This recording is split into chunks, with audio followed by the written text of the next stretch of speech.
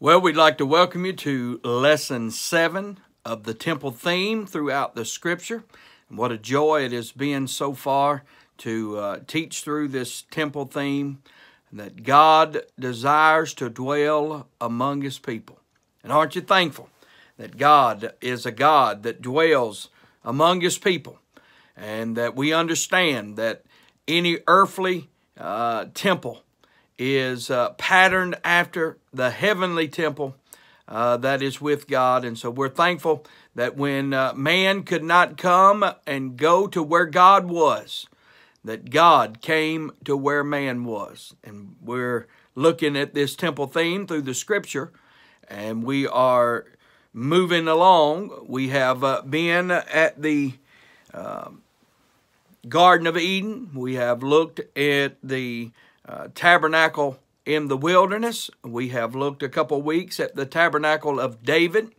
And boy, how we see the worship that surrounded this tent, this tabernacle of David. And boy, aren't you thankful that the Lord Jesus, all Jews and Gentiles are saved alike, and by grace through faith.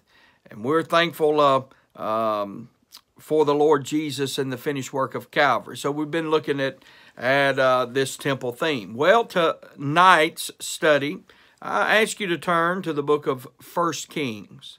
The book of 1 Kings, chapter number 6. 1 Kings, chapter number 6, and we'll begin reading a few verses there. I want you to keep your Bibles open, and we are going to, in Lesson 7, we're going to look at the Temple of Solomon, Solomon's Temple. Now, we do understand that the phrase, the Temple of Solomon, or Solomon's Temple, is not mentioned in the Bible, no more than Moses, the tabernacle of Moses. But we understand that it is the tabernacle that Moses built. It is the temple that Solomon built. We understand that it's the temple of the Lord. But we do identify it in its time period, and we identify it in its construction and in its beginning by the Temple of Solomon, Solomon's Temple. And so we never lose sight that it is the Lord's temple, but we do understand that the Lord used man to build His habitation. And so it's very interesting that we look at that. I'm interested in 1 Kings chapter number 6, and verse 11, as we begin reading.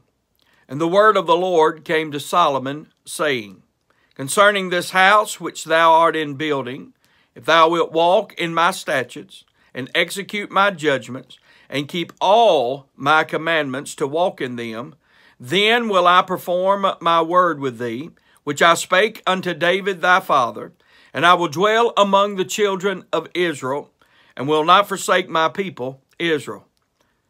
In verse 14, so Solomon built the house and finished it. 1 Kings chapter 7 and verse 51 says, So was ended all the work that King Solomon made for the house of the Lord.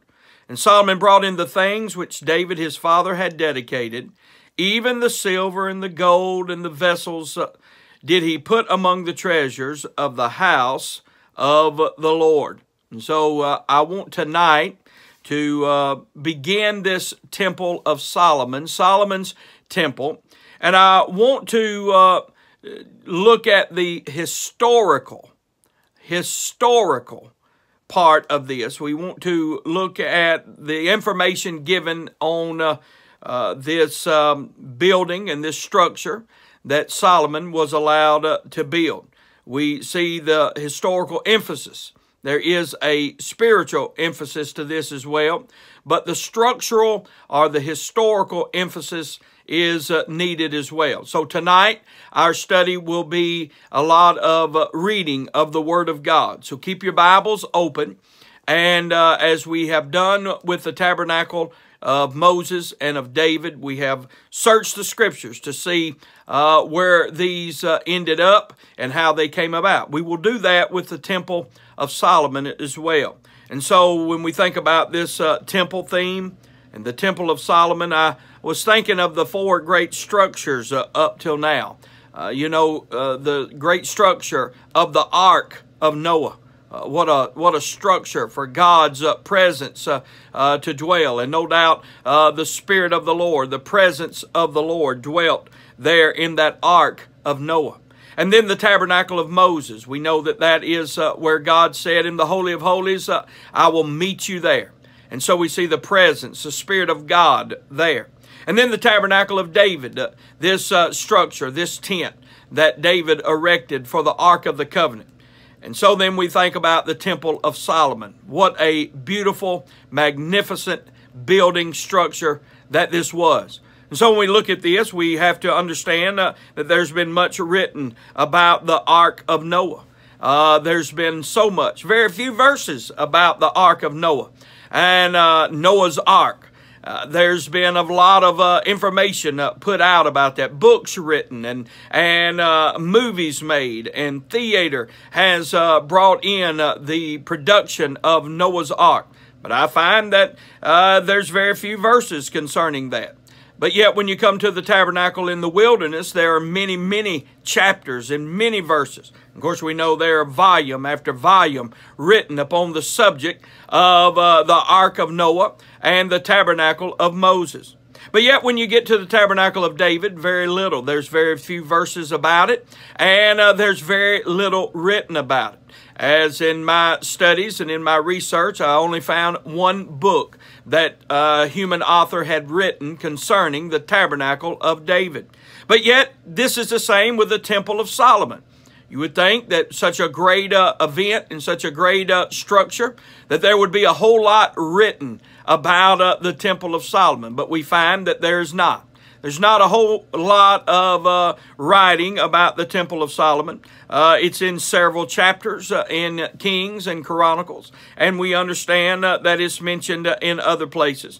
But it has been an area of neglect for many Bible students. Now, I'm not necessarily sure why that is. I don't know why that the Temple of Solomon has been neglected and not written about, such as the Tabernacle of Moses has volume after volume. But yet there are less chapters about the temple than there is the tabernacle. Maybe that is one of the reasons. I'm not real sure. But I will tell you this, that it's of great significance that we understand the historical emphasis, the structural emphasis of this temple of the Lord. And as we do that, sometimes people will say, well, why in the world are we looking at this structure? Why are we studying this temple of the Lord? Why would we go back into this historical arena and try to glean some great truths from that?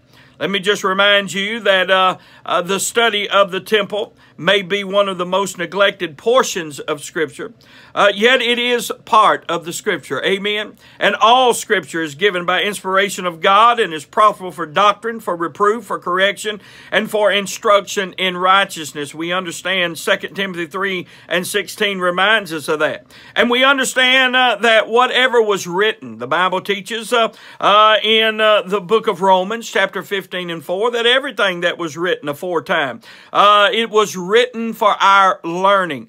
And so don't give up on a study like the Temple of Solomon, and don't think, well, we're just going through measurements and we're going through different aspects of this sacramental order that God had given them. Don't give up on that, because it is written aforetime for our learning. There's a great spiritual truth, and there's great significance. We do see in the tabernacle in the wilderness, the tabernacle of David, the same thing in the temple of Solomon, that it is shadows and types of the true temple, the true Savior that would come, the Lord Jesus Christ, the perfect, the eternal Savior. And so when we think about this, it's not something that we should not study, because it is for our learning. We understand that all that happened, the Bible says in 1 Corinthians 10 and verse 6 and even in verse 11, that all that happened in Israel was given for our ensamples. And so we are to understand that it's written for our admonishing and our encouragement and our learning. And so then we think that as we look at this Old Testament historical time of the Temple of Solomon, there's no doubt that the law, the very Word of God, the Old Testament writings, was a schoolmaster to bring us to Christ. And a study of the temple brings us to Christ, who is God's perfect temple, and in whom all the fullness of the Godhead dwelt in bodily form. And so we are thankful that we can look back and see that Jesus came to fulfill all that shadowed and was shadowed forth and prophesied of in the law and in the prophets. And this temple is a whole sacrificial system shadowed forth and prophesied of the sufferings of Christ, but also the glory that should follow. And so when we study this, we understand that we can see a lot of about the Lord Jesus and so much teaching about the true temple, the Lord Jesus Christ. But there's so much in the Temple of Solomon that will teach us about the Christian who is created to be a temple or dwelling place of God. And sin ruined the temple, no doubt about it. But God is a restoring God, amen, through the redemption of His children, to be that temple indwelt by the Holy Spirit of God. And we believe believers both individually and corporately constitute the temple of God today. And so when we think about this, we are intrigued to study this structure, this Temple of Solomon, because we understand its great significance to teaching us more about Christ, which will then tell us more about ourselves and who we are in Christ. And so when we think about this, I want to, in this lesson, as we look back at the historical emphasis and the structural emphasis, I want us to realize the desire to build the temple of the Lord. The desire to build this temple for the Lord. We understand that the tabernacle of Moses and of David was temporary. We understand that it was as a tent. It was as a cloth building. And we understand that it was movable. Now, we do know that in David's tabernacle, as we studied, that it was brought into the city of David. It was brought in to represent a more permanent dwelling. We do understand that the tabernacle of Moses was still standing as at the same time of the tabernacle of David. The tabernacle of Moses consisted of everything but the Ark of the Covenant, because David had the Ark of the Covenant. There's a great lesson in that to which we will look at a later time. But I do want to remind you, and Solomon visited both of them before constructing the temple. But I do want to remind you that in this idea of a tent and in this idea of a curtain dwelling of God, it was temporal. It had the idea of being temporal. And now this desire to build a permanent house for the Lord. Where did this desire come from? Who had this desire? It's very interesting that in the tabernacle of Moses, that God called Moses up into the mountain, and God showed him and gave him the pattern for this tabernacle. He gave him the law, and which he could not keep. He gave him the tabernacle and the pattern, so that when the law was broken, they could come, offer sacrifice, and experience the redemption through that blood. And so when we think about this, this is something that we understand when we get to this desire of the tabernacle. It was God that spoke to Moses. But we find in the desire for the temple of the Lord that David possessed this desire in the early beginnings. David was the first to acknowledge this desire. Now, you don't have to turn here. Stay in 1 Kings. We'll be there for just a little while. But I want to read you a few verses out of 2 Samuel chapter 7 and verse 1. And we're going to read a few verses. Now, it came to pass when the king sat in his house, talking about David, and the Lord had given him rest round about from all his enemies, that the king said unto Nathan the prophet, See now, I dwell in a house of cedar, but the ark of God dwelleth within curtains. And so David's concerned about the Lord's house. He's got this great house of cedars, and he's got this great house of gold and colors and all of that. And he says, but the house of the ark of God dwelleth not in a house like mine, but within curtains. And Nathan said to the king, Go do all that is in thine heart, for the Lord is with thee. Now, we understand that after that, the word of the Lord came unto Nathan the prophet.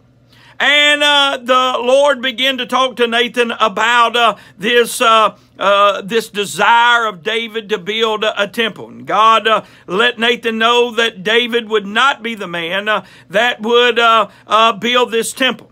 And so Nathan is getting this vision for the Lord. And Nathan is getting this word from God. And the Bible said in verse 12, And when thy days be fulfilled, and thou shalt sleep with thy fathers, I will set up thy seed after thee, which shall proceed out of thy bowels, and I will establish his kingdom. Now, this is not just speaking of Solomon, but beyond, all the way to the Lord Jesus Christ. This Davidic covenant that God made with David.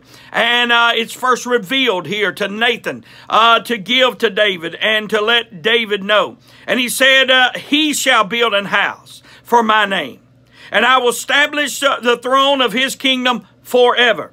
I will be his father, and he shall be my son. If he commit iniquity, I will chasten him with the rod of men, with the stripes of the children of men. But my mercy shall not depart away from him, as I took it from Saul, whom I put away before thee. And thine house and thine kingdom shall be established forever before thee. Thy throne shall be established forever. According to all these words, and according to all this vision, so did Nathan speak unto David. And so we understand that the desire of David was to build a house for God. And to build this house permanently, we need to understand this desire that of this temple was first in the heart of David. But yet God spoke to Nathan after Nathan said to him, Go do all this in thine heart. God said, No. He's not going to build my temple. And so then we understand that it would be David's seed that would build this temple. And ultimately, the perfect and pure temple of God would come from that line, that tribe of Judah, and it would be the Lord Jesus Christ. And so when we think about the desire, that's what David said. What did Solomon say? Well, you're already in 1 Kings. Look in chapter 5. Turn to 1 Kings chapter 5. And you'll notice that in verse number 2, And Solomon sent to Hiram, saying, Thou knowest how that David my father could not build an house unto the name of the Lord his God for the wars which were about him on every side, until the Lord put them under the soles of his feet. But now the Lord my God hath given me rest on every side, so that there is neither adversary nor evil occurrent. And behold, I purpose to build an house unto the name of the Lord my God, as the Lord spake unto David my father, saying, Thy son, whom I will set upon thy throne in thy room, he shall build a house unto my name. You don't have to turn, but in 2 Chronicles chapter 3 and verse 1, the Bible said, Then Solomon began to build the house of the Lord at Jerusalem in Mount Moriah, where the Lord appeared unto David his father in the place that David had prepared in the threshing floor of Ornan the Jebusite. And so we understand that David had a great desire to build the temple of the Lord. Now be very mindful when we do our study questions and our test questions that this desire of the temple of the Lord will be on that, because it's very important that we understand that David in his worship of the tabernacle of David and having possession of the ark of the covenant, he desired that God have a house greater than the house that he lived in. That the presence of David in his house was one thing, but the presence of the Lord, which was represented in the Ark of the Covenant, it was greater to David. David's ending life desire was to have a house that God could dwell in, a temple that God could be in, that would be greater than any house that man lived in. What a great lesson that is to all of us, that we have a clean place and a beautiful place and a permanent place of dwelling for God's Spirit and for God's presence and His power. It ought to be the desire of every child of God, where God dwells within us. And we'll look at the temple of the Christian later. But I just say to us right now that David had a desire for the temple of God, and he wanted it to be greater and more beautiful than anything that existed. And this desire is what began this. And although David could not build this temple, David was allowed to begin to gather the materials and to gather and get ready for this temple, so that when it came time for Solomon to build the temple, everything was ready and in order. And boy, what a great lesson that is to us. And so when we think about this, then Solomon had a desire for the temple. It was not that Solomon tried to change the desire that David had, but Solomon followed right in that. And he had a desire to build the temple. What David had in his heart, so did Solomon. What David could not experience with his hands, Solomon experienced with his hands. And so when we think about this, it is the temple of Solomon. It is the temple that Solomon built. And in this desire of the building of the temple of the Lord, I'm interested in this man, Solomon. And it's something that we need to notice. Solomon is an interesting character in the Bible. And so the person of Solomon, just who was this man? Well, we understand and we realize that he is the son of David. 1 Kings 2:1, now the days of David drew nigh that he should die, and he charged Solomon his son, saying, 2 Samuel 7:12, when thy days be fulfilled, thou shalt sleep with thy fathers. I will set up thy seed after thee, which shall proceed out of thy bowels, and I will establish his kingdom. And so we understand that Solomon was a son of David. But Solomon was a servant. Not only was he the son of David, but he was a servant full of wisdom. Now, turn, if you will, to 1 Kings chapter number 5, or 1 Kings chapter number 3. 1 Kings chapter number 3, we find that Solomon, in verse 3, loved the Lord, walking in the statute of David his father, only he sacrificed and burnt incense in high places. And so Solomon is seeking the Lord. He had a father that sought the Lord. We understand that. And so when we look at David and his children, we understand that he had a son, Absalom, that sought to do opposite of what David did following the Lord. He sought the fleshly side of his father. He sought the sins of his father. He sought the failures of his father and repeated the very sins that his father David had committed. But we see that Solomon sought the spiritual side of David. He sought the God side, not the flesh side, not the man side. And Solomon walked in the statutes of David, his father.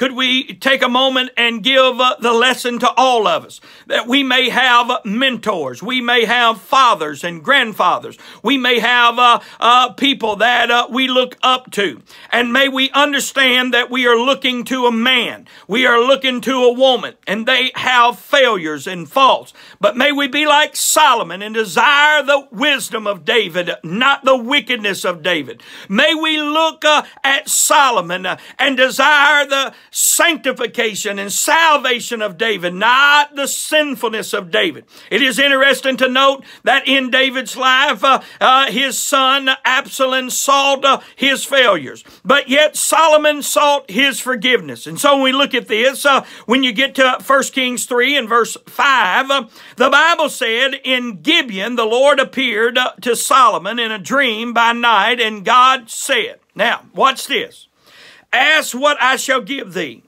And Solomon said, thou hast showed unto thy servant David my father great mercy, according as he walked after thee in truth, and in righteousness, and in uprightness of heart with thee. And thou hast kept him this great kindness, that thou hast given him a son to sit on his throne, and it is this day. And now, O Lord my God, thou hast made thy servant king instead of David my father, and I am but a little child. I know not how to go out or come in. What great humility that this now king possesses. And thy servant is in the midst of thy people, which thou hast chosen, a great people that cannot be numbered nor counted for multitude. Give therefore thy servant an understanding heart to judge thy people, that I may discern between good and bad. For who is able to judge this thou so great a people? And the speech pleased the Lord. That type of speech will always please the Lord. Why did Solomon get to build this great house of the Lord? Well, notice the speech that he gave to the Lord pleased the Lord, that Solomon had asked this thing. God said unto him, because thou hast asked this thing, and hast not asked for thyself long life, neither hast asked for riches for thyself, nor hast asked the life of thine enemies, but hast asked for thyself understanding to discern judgment. Behold, I have done according to thy words. Lo, I have given thee a wise and an understanding heart, so that there is none like thee before thee, neither after thee shall any arise like unto thee. And I have also given thee that which thou hast asked or not asked, both riches and honor, so that there shall not be any among the kings like unto thee all thy days. And if thou wilt walk in the ways and keep my statutes and my commandments as thy father David did walk, then I will lengthen thy days. And so approaching God with the humility of Solomon and the honesty of Solomon and the hunger of Solomon, it makes for a great man. Amen. When we seek the wisdom. And it is said of Solomon that there was no king like him, and that kings would come and thousands would come and listen to him as he quoted those thousands of proverbs, and as he sang those thousands of songs. There was no one like Solomon. There was no one like him in the land. He was raised up. But isn't it amazing that he was raised up by God because he was put down by himself? He lowered himself. He humbled himself before the Lord, and the Lord raised him up. The Bible teaches that, does it not? That we are to come humbly before the Lord. And that if we want to be wise, we must see ourselves as ignorant and unlearned. And God will take the base things and the unlearned things and the things that look as if they have no value, and He will raise them up to great value. But it's the attitude of the heart of Solomon that stands out. This historical structure, how how did it come to be? It was in the heart of David. It was in the heart of Solomon. And it was something that they wanted to do for the Lord. And it was all about bringing honor and glory to the Lord. It was not about themselves. They wanted themselves not to be seen, but that God would be seen. Would we ever learn from this desire for the temple of the Lord? Could we learn in our day and time that the work for the Lord is first begun in the heart of the child of God as we come to God and say we want to do a work for you, but we don't want to get any of the credit. We don't want to get any of the glory. We want you to be honored and glorified. What a great lesson in the Temple of Solomon. How it came to be, how it came to pass that Solomon had a humble heart. David was humbled in his heart. Lord, not my house. I want to build you a house. Solomon said, not my house. I want to build you a house. And God honored that. And so he was the son of David. He was the servant with wisdom.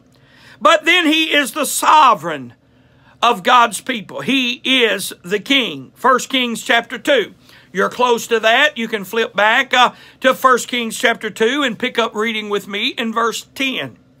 So David slept with his fathers and was buried in the city of David. And the days that David reigned over Israel were 40 years. 7 years reigned he in Hebron, and 33 years reigned he in Jerusalem. In verse 12, 1 Kings chapter 2. Then sat Solomon upon the throne of David his father, and his kingdom was established greatly. 1 Kings 4:1 said, so King Solomon was king over all of Israel. And so there is the desire for this temple of the Lord. It came from one king to another king. It was passed from King David to King Solomon, his son. And I say to us that as we look at this, this historical emphasis on the building of the temple of the Lord, we find that it was deep in the heart of God's men. And may we remember that any work of the Lord, there is an application that can be seen from David's heart and Solomon's heart, that any work of the Lord that will have any glory and any praise to God must be within the heart of the servant to say, Lord, I want to do something for you. I want to do something where your presence can be sensed. And so we see the desire of the building of the temple of the Lord. Let me hurriedly give you the second thought this evening. There is the delight of the building of the temple of the Lord. Now, I ask you, if you will, to turn to 2 Chronicles chapter 6. And I'll ask you to turn to 2 Chronicles chapter number 6 and verse number 3. When we come to 2 Chronicles chapter number 6 and verse number 3 concerning the delight of the building of the temple of the Lord. I'm interested in that. The Bible said, and the king turned his face and blessed the whole congregation of Israel, and the congregation of Israel stood. And he said, blessed be the Lord God of Israel, who hath with his hands fulfilled that which he spake with his mouth to my father David, saying, since the day that I brought forth my people out of the land of Egypt, I chose no city among all the tribes of Israel to build an house in, that my name might be there. Neither chose I any man to be a ruler over my people Israel. But I have chosen Jerusalem, that my name might be there. And I have chosen David to be over my people Israel. Now it was in the heart of David my father to build an house for the name of the Lord God of Israel. Now, but the Lord said to David my father, for as much as it was in thine heart to build an house for my name, thou didst well in that it was in thine heart. He said, thou didst well that it was in thine heart. It is very important child of God, what is in our heart. Amen. Notwithstanding, thou shalt not build the house, but thy son which shall come forth out of thy loins, he shall build the house for my name. The Lord therefore hath performed his word that he had spoken. For I am risen up in the room of David my father, and am set on the throne of Israel, as the Lord promised, and have built the house for the name of the Lord God of Israel. And in it have I put the ark, wherein is the covenant of the Lord that he made with the children of Israel. Turn back to 1 Kings chapter 9. I told you we're going to look at the Bible tonight. We're going to study our Bible. We need to know how this temple came about before we look at its dimensions, before we look at the duties and all of that. We need to see the desire and the delight of this building of the temple of the Lord. 1 Kings chapter 9, look in verse 1.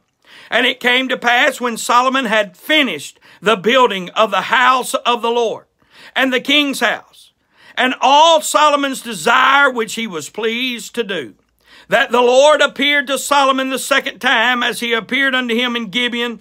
And the Lord said unto him, I have heard thy prayer and thy supplication that thou hast made before me. I have hallowed this house which thou hast built, to put my name there forever. And mine eyes and mine heart shall be there perpetually. And if thou wilt walk before me as David thy father walked, in integrity of heart and in uprightness, to do according to all that I've commanded thee, and wilt keep my statutes and my judgment, then I will establish the throne of thy kingdom upon Israel forever. And I promised to David thy father, saying, there shall not fail thee a man upon the throne of Israel. But if ye shall at all turn from following me, ye or your children, and will not keep my commandments and my statutes which I have set before you, but go and serve other gods and worship them, then will I cut off Israel out of the land which I have given them, and this house which I have hallowed for my name will I cast out of my sight, and Israel shall be a proverb and a byword among all people. And at this house which is high, every one that passeth by it shall be astonished, and shall hiss, and they shall say, why hath the Lord done thus unto this land and to this house? And they shall answer, because they forsook the Lord their God, who brought forth their fathers out of the land of Egypt, and have taken hold upon other gods, and have worshipped them and served them. Therefore hath the Lord brought upon them all this evil. And it came to pass at the end of 20 years, when Solomon had built the two houses, the house of the Lord and the king's house. We see the desire. It was in the heart of David to build God a permanent dwelling place on earth. And it was passed to the heart of Solomon. And we find that Solomon was there as he finished this. After the 20 years was up, he had finished this beautiful, magnificent house for the Lord. And so what do we learn? We learn there's great delight in having the right desire for the Lord. Would you amen that tonight? Could you say that we can see in this building of the temple of the Lord, there was a great desire to do something for God. And in the completion of that, when this house was completed, there was great delight and worship and praise, as we can look through the scriptures in Kings and Chronicles, and we can see how the people of God, they sacrificed a number of offerings that could not be numbered. They were so excited at the completion of this house of the Lord. Now, when we study this, as we look at this temple of Solomon, Solomon's temple, we will see that it is something done for the Lord. It is something that is done unto the Lord. I just want to end this lesson as we've looked at the historical contents, and we've seen where this temple even began, how it got started, why did God have a temple in Jerusalem? Well, it started in the heart of his servant David, and it carried over into his servant Solomon. And so when we look at this, it was done unto the Lord. Solomon was so excited. And Solomon said, as we read there in 1 Kings chapter 9, he said that he had built this house of the Lord, and he said that this was for the Lord. He said, and have built the house for the name of the Lord God of Israel in 2 Chronicles chapter 6. And so we find that what he was doing was unto the Lord. Could I end this and remind us as we look at how this temple came about? How this building of the temple was even conceived, more or less constructed. We find that it was something that God's servant wanted to do for the Lord. He wanted God to have a place to dwell among them. And let me just say this to us and make it very clear. God desires to be among His people. But God help us as His people to desire for God to be among His people. Oh, Moses, I want you to build me a sanctuary that I may dwell among my people. But David said, God, let me build you a house that I can dwell with you. And I just want to say that God is dwelling among His people, and He has a desire for that. But could we tonight search our hearts and see our desire about dwelling with God and being with God and having a place that God can dwell with us? What a great desire in the heart of David for God to have a dwelling place.